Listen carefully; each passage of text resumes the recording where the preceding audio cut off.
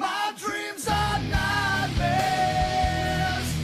How can I sleep? You got the gun against me.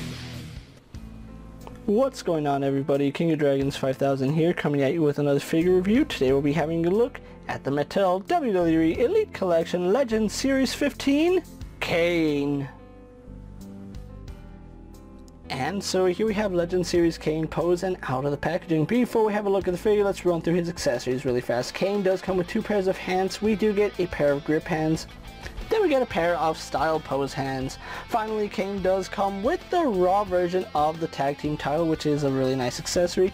Other than that, Kane doesn't come with anything else. There's a few more accessories I wish he came with, but all in all, I do like what he has. With that being said, guys, let's actually take a closer look at Kane. So here we have a closer look at Legend Series 15 Kane, and overall I'm very impressed with this figure. This is one of my favorite versions of Kane. I know we had a look at the ringside collectible version of Kane, and that was a really nice figure, but this I think is a much better figure, and I do like the things that Mattel did with this version of Kane that we'll go on to right now. Now, if you guys recall, in my ringside collectible Kane, we did get this version of Kane as well, but he did have the gimmick of having a removable mask, which is perfectly fine. It's okay for what it is, but it does omit the goatee that this Kane has right here, as you can see. During this era, Kane did have a goatee and facial hair, and the ringside collectibles Kane never had that, so I do like that. Another key difference is the paint pattern on the mask. Now, I did look over some pictures before doing this review. This paint pattern is more accurate than this one, although I think the black right here on this one should be more in line with this one. But overall, I do like the sculpt work on the mask. This is one of my favorite versions of Kane, and they did a really good job with it. You can see he does have the two-tone eyes, which is a really nice touch. I do like the coloration here on his mask. Now, there were 2 versions of Kane's mask. There was one that had this shade of red, and then there was one that had a darker shade of red, which personally I think this is a much better version. Overall, I do like it. It does have a strap going underneath his chin, which is accurate to how Kane had it. Something I'm a little confused about is the paint job on his head. Now, you might be wondering what's confusing about it. It looks like Kane. Yes, it does. And on the side of the head, they painted his ear, which that's not out of the ordinary. That's what you would expect them to do. On this side, however, they didn't paint his ear, and it's cast in black plastic, so Kane only has one ear painted, which is kind of strange, to be quite honest.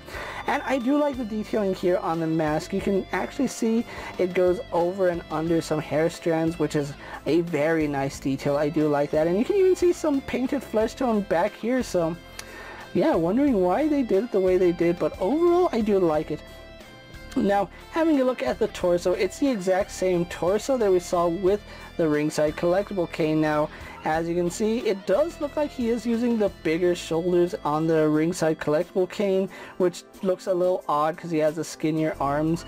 This Kane is using the regular size shoulders with bigger arms, and I think the proportions work for this figure. I do like the paint job on it, although I like the saturation more on the ringside collectible figure. I think the red is done cleaner there. Here you can see some areas where it's not as thick as it should be. Yeah, it's just one of those classic instances of Mattel not knowing how to apply red paint to black plastic. I do like the straps. They go very nicely on the figure, and you can see they did imitate the mesh on his costume versus the fabric right here.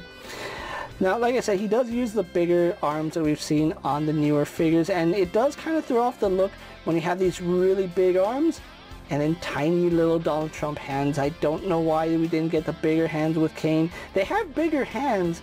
Why don't we get that with Kane? Why do they keep giving Kane such tiny little hands? And even this Kane has bigger hands. Actually, his hand is actually the same size on that side. And one other thing I do want to point out is that the ringside collectible Kane has sculpted detail on his glove, where this one is just painted out. Like I said, there are some things I like better on that ringside collectible figure. This one I think does a much better job in general. For example, here his belt is actually on his waist. On the original ringside collectible figure, it was on the torso, which gave him this really elongated pelvis. This one It could have been a little bit thicker, but it does make his pelvis look a little bit thinner. The straps on his thigh right here look good. The paint is clean for the most part. Again, still suffers from that thin paint job that Mattel is known for.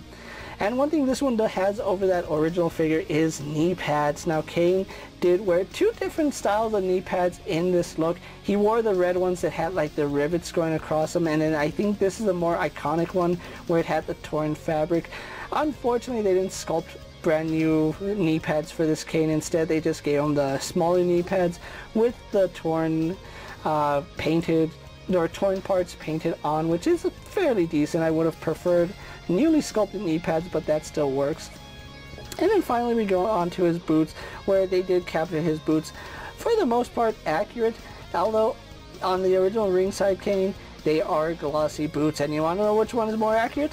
If you said glossy boots, Kane, you are right. I don't know why Mattel doesn't add gloss to Kane's boots. Kane always wears glossy boots, and it is a little odd seeing matte boots on Kane. It's not a problem that I can't fix myself by boot swapping, but yeah, it's one of those issues that it's like, come on Mattel, you've been doing this for how long and you're still having these issues? Overall, this Kane is done exceptionally well, and it's one of Mattel's better outings for their Kanes, especially for this era of Kane. So with that being said, guys, let's actually get him posed and compared to other figures you may have in your collection. Here we have Kane posed next to an Ultimate Edition Brock Lesnar and a basic Jeff Hardy. And for one final comparison, here we do have the Legend Series Kane posed next to the ringside collectible exclusive Kane. So with the comparisons out of the way, guys, let's actually move on to Kane's articulation. Now, Kane does have a ball joint here at the head, which does let him look up and down slightly. His hair does get in the way, but it is a very soft material, at least in the front, so it does turn left and right, no problem. Does get some pretty nice head tilt, and because he is a newer figure, you can just pop his head off very easily, and I do like that Mattel is finally giving us that option with these figures. So if you have the Decade of Domination Kane, you can switch the heads, which is a really nice touch. He does have your standard ball joints here at the shoulder, so those do go all the way around. They go out to the side, no problem. He does have a bicep swivel. He is double jointed here at the elbow, but because he uses the bigger elbow pads, that does get in the way. But we do have a single bend right there, and then the second bend there. He does have a swivel hinge at the wrist, which works no problem. He does have ab crunch, which goes back only to about that far, goes forward about that far, so not the best that we've seen. He does have waist swivel, but on mine it's completely frozen. I think paint might have got into that joint, which locked it up, but yeah, I can't get his waist to swivel at all, which is a little bit unfortunate. Legs do kick forward to about right there. They go back out to the side, no problem. He does have a thigh swivel, which works fine. Double bend at the knee, works no problem. Swivel at the boot, then he has a hinge in the ankle going back and forward, and then of course he does have some rocker ankle. So overall, the basic elite articulation you would expect from Kane. So with that out of the way, guys, let's actually get Kane posed for my final thoughts, and then we'll wrap up this review. And so here we have the Mattel Legend Series 15 Kane pose for my final thoughts, and overall I'm really impressed by this figure. I am really happy that Mattel finally listened to the collectors and gave us this version of Kane with a sculpted mask over his head. I know they did re-release this figure as a Decade of Domination figure with the photoreal removable mask and then the head that he had when he was unmasked, which I think that was a really nice accessory, but it was a little disappointing that we didn't get a new head sculpt with the mask on this figure. But now in Legend Series 15, I am really happy that we finally have the 2002-2003 era of Kane with a sculpted mask. I think it makes a world of difference compared to the ringside collectible figure. I do like that figure, but I think I might enjoy this figure a little bit better now. This figure isn't without its flaws. I do feel like his hands are really undersized in proportion to the rest of his body, seeing as how they did give him the bigger arms. They should have even given him bigger hands. I think the old choke slamming hands would have been nice, as well as a pair of fists could have also worked. But overall, I'm still happy with this figure. Now, if you are looking for this version of Kane, he is starting to hit stores at the time I'm making this video, so if you haven't already done so, check out your local Targets, because the Legend series is exclusive to Target, and that's where I picked up this figure. Well, I didn't pick it up, I did an in-store pickup. I ordered it online, picked it up in-store, which did run me about $27 after taxes, which is a little bit high for a figure. Prices are just going up on these figures, so that is just the name of the game. If you can find this Kane and you really want the 2002-2003 era of Kane in your collection, I really do recommend you add the Legend Series 15 Kane to your collection. With that being said, guys, I'm KingofDragons 5000. Don't forget to like this video, leave a comment, subscribe to my channel. Go ahead and check out all my other action figure reviews as well as all my other WWE videos. Hopefully you find them informative. As always, if there's a figure you would like to see me review, let me know down in the comments, and if it's in my collection, I'll gladly have a look at it. While you're at it, check out my Instagram account for new and exciting action figure videos and photos, and as always, ring that bell to be notified every time I upload a video. Until next time, guys, I'll see you later. Take care, everyone.